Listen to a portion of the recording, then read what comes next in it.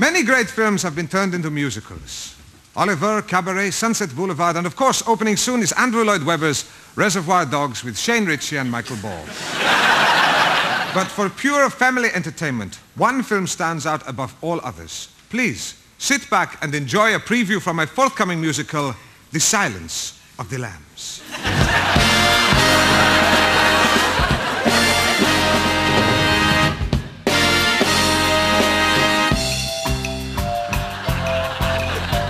Who's that creeping down the alley? What's that shadow on the ground?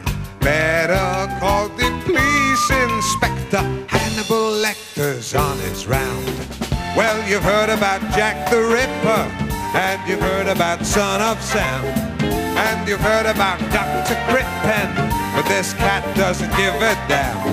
So bolt your windows, lock your doors, check for bodies on the floors. Something's moving quietly, some faint noise, what can it be?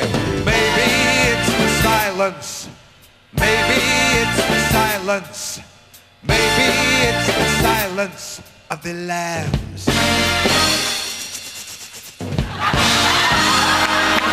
What's this scene of mutilation? Goodness me, the blood looks fresh.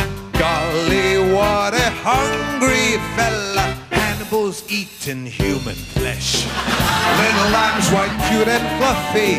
Lambs are gambling through the veil. Who'd have thought they'd been the cause of mindless slaughter on such a scale? Bet the guy could eat a horse if you served it with mint sauce.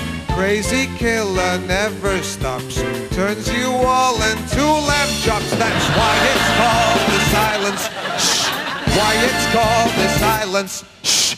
Why it's called the silence of the lambs.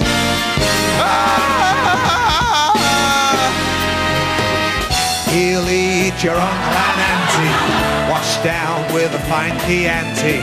But when you think about it, aren't we all a bit like Hannibal deep down inside?